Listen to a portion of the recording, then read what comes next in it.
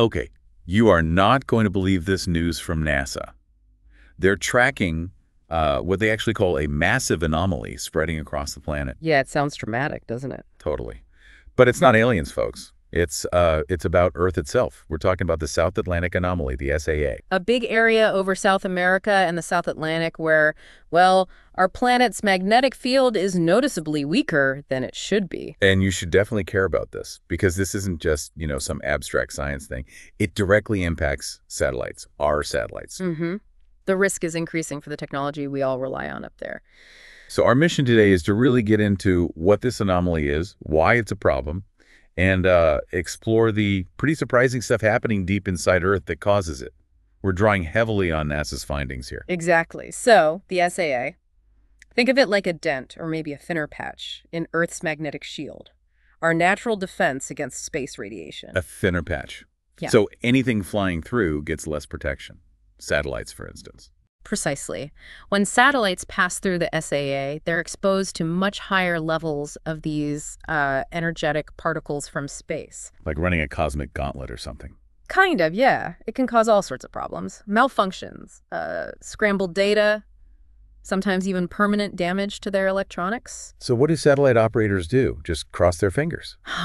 No, not quite. They often have to power down non-essential systems when they know a satellite's about to pass through the SAA, just to minimize the risk. Wow. Okay, so it's a known hazard zone, and I heard it's not like staying put either. It's moving. That's right. It's dynamic. NASA's data shows it's drifting generally northwest. Okay. But what's really caught scientists' attention, especially since around 2020, is that it seems to be splitting into two separate lobes. Splitting, so now there are two weak spots. Effectively, yes. Two distinct centers where the magnetic intensity is at its lowest. It's basically turned into this geomagnetic double-dip minimum. Which sounds like double the trouble for spacecraft passing through that wider area. Yeah, it does increase the hazard profile, yeah.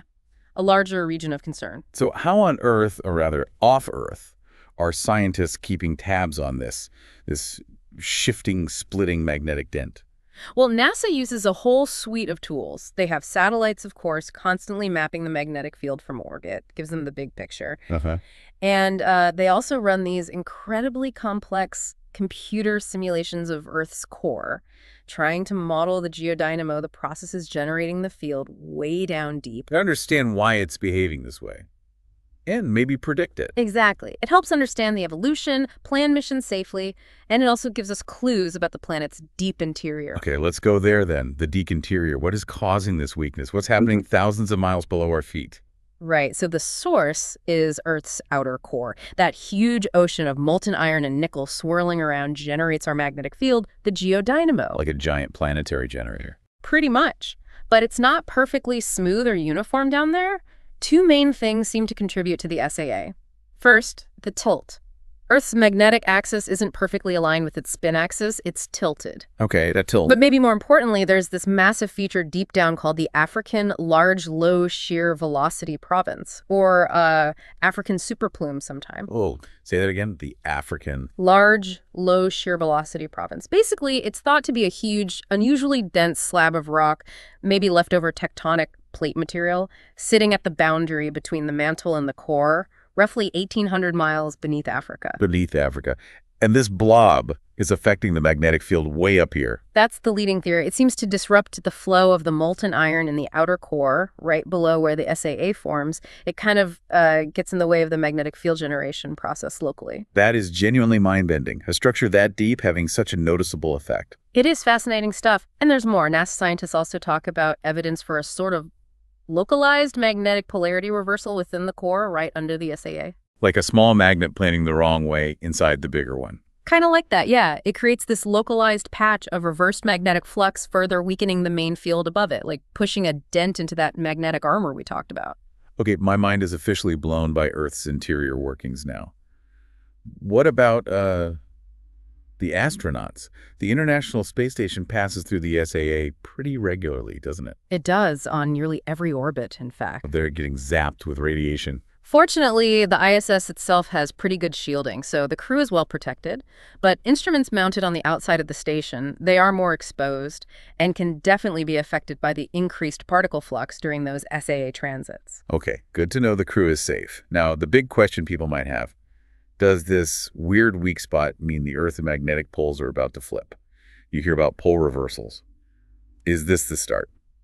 That's a really important question to address, and the scientific consensus right now is no, the SAA is not considered an indicator that a full magnetic pole reversal is imminent. Q. These reversals are natural, they happen, but over very, very long geological timescales, hundreds of thousands of years typically. And the geological record, looking back, millions of years, it shows evidence of similar magnetic anomalies happening in the past. There was a study in 2020 suggesting similar features existed maybe 11 million years ago. So anomalies like the SAA might just be normal in the long run, or at least not necessarily precursors to a flip? That seems to be the case, yes. Significant, dynamic, challenging for our technology, but likely not signaling an impending global reversal. Right. So wrapping this up then. The South Atlantic Anomaly is this dynamic, evolving, now splitting weak spot in our magnetic shield.